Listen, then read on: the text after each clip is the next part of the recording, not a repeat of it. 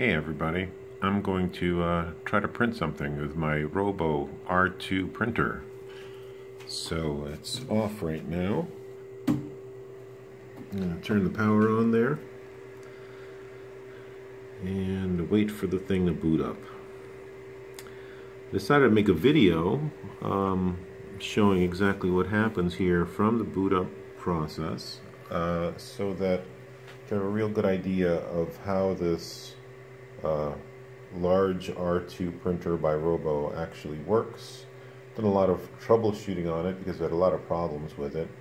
What I am going to do in this video is try to print a fidget spinner. Very simple, very quick print. I want to show you while it's booting up that I have the filament here going to a spool, and it's going through this little filament detector. It makes sure that the filament does not run out, and it goes up the line here and to the print head. Print head is right now in the home position, and while I've been showing you that, this is booted up and says Robo ready, let's print something.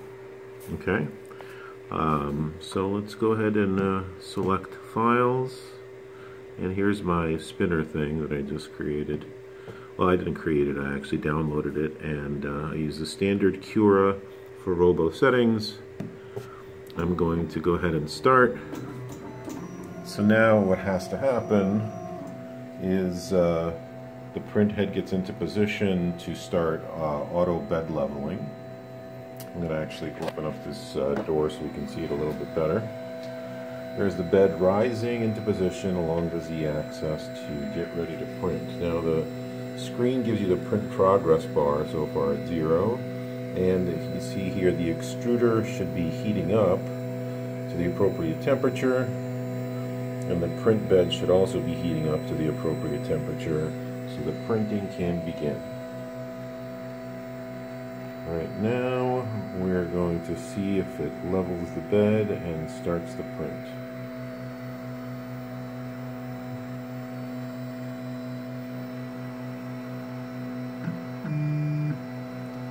Okay, 1 point good, next point good, next point good. I'm going to shut up now.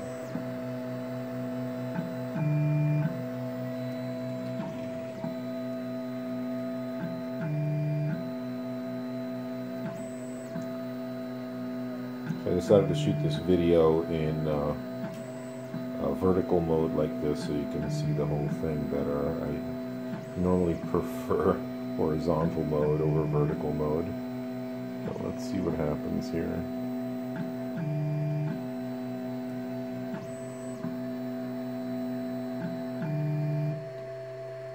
Oh, look at that, it stopped. And now, so 3 minutes into my attempt to print, it stops, and the error I get there is heating failed, system stopped, heater ID bed. Okay, so I'm stuck here right in the middle of trying to level the bed automatically.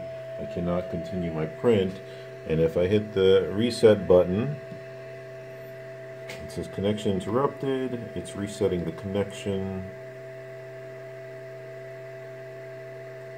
It looks like it succeeds in resetting the connection, but if I try to print again, I get the exact same thing happening, and then I waste another 5 minutes of my time, and nothing prints. I've tried completely pulling the plug and powering it off. I've verified that the connections to the board are good. Alright, so reset successful, and then it just kind of sits at this screen. You can back out of it. It goes back to the main Robo R2 screen, and it says Robo ready, let's print something, but of course you can't.